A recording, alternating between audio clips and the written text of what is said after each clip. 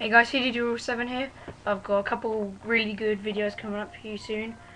Don't worry about that. Now I wanted to do some circuitry, like making circuits with LEDs and putting them in the long shot and maybe a couple other guns. And I needed a soldering iron. We have one, but it's quite an old one and it's got really big nibs, so you can't even make a glob of solder, like maybe like 2 or 3 millimeters small. It just gets so big it's ridiculous. So this is actually used to be my granddad's, and it's a really nice set. It hadn't been used until today.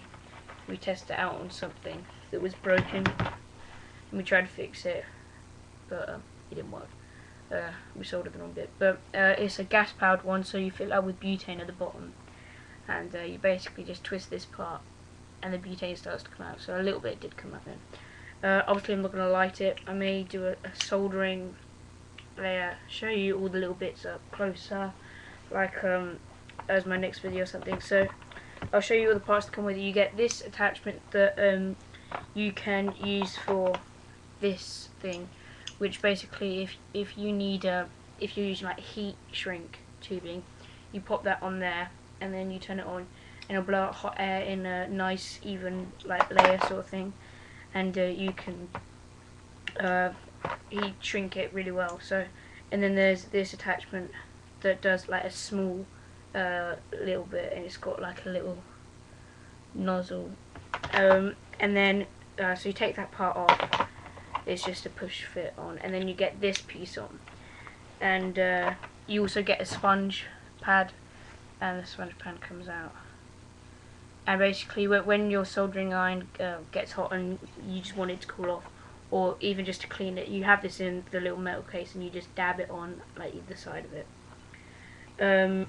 And it also came with a whole new reel of solder, and it hadn't been used, so it was brand new, apart from that I think it'd been used once, but only briefly because there was a tiny bit of a burn mark and then that was it.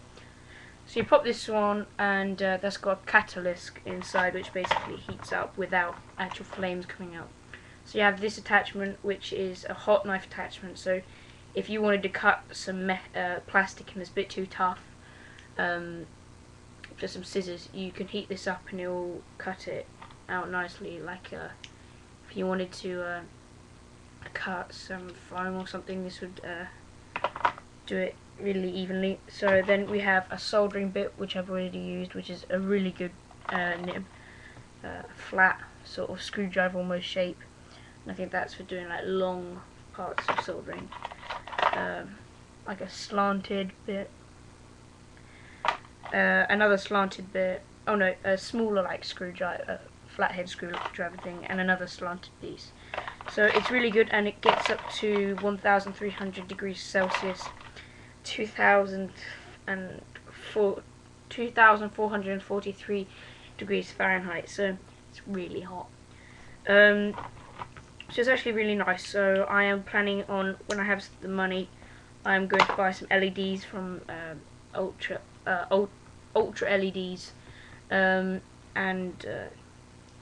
my friend has some spare wiring, and I need to get some switches. I haven't looked for prices for switches yet, but we tried to repair this. It was an old doorbell and it didn't it stopped working.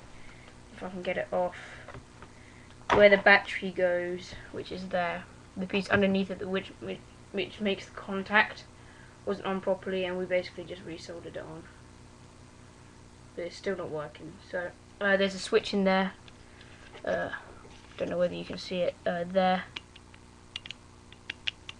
so I may try and get the solder off that and use that. And there's loads and loads of these little tiny switches that all move up and down, and that's for the different chimes that you could do with a doorbell.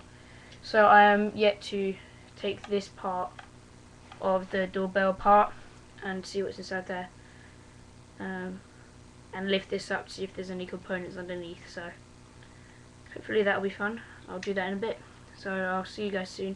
Oh, and there's a push down button there, so that's good. So yeah, that's it. Hopefully I'll be using this soon. I've already used it.